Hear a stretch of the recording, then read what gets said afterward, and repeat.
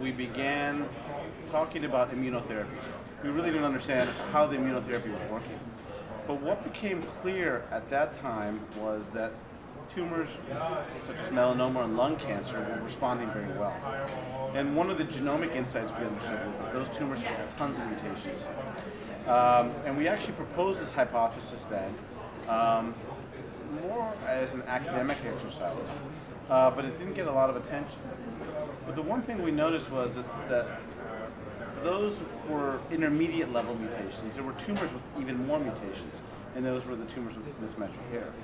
So we began to talk to pharmaceutical companies with PD-1 blockade, thinking that we could augment the immune system in those patients that had lots of mutations, and that would induce a fairly strong therapeutic response.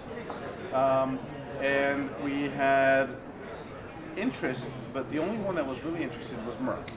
And Merck agreed to give us the drug for free. But we still had another problem, which was the funds to actually run the clinical trial. But we were fortunate that we had Swim Across America. And Swim Across America are 500 swimmers in the Baltimore area that jump in the Chesapeake Bay, and they raise money for cancer research. So they donated the funds to run the clinical trial. Merck donated the drug. We had the idea, and put all that together, we ran this clinical trial. And the clinical trial was run in such a way where patients with mismatch repair would get the drug, and patients without it would also get the drug. The patients without the mismatch repair, and these were patients with advanced disease, progressed, and unfortunately many of them passed away quite quickly. The ones with mismatch repair, about 90% of them had their disease controlled, and about 60% of them, the tumor shrank. And to date, virtually all the patients are still in the study with mismatch repair and doing fantastic.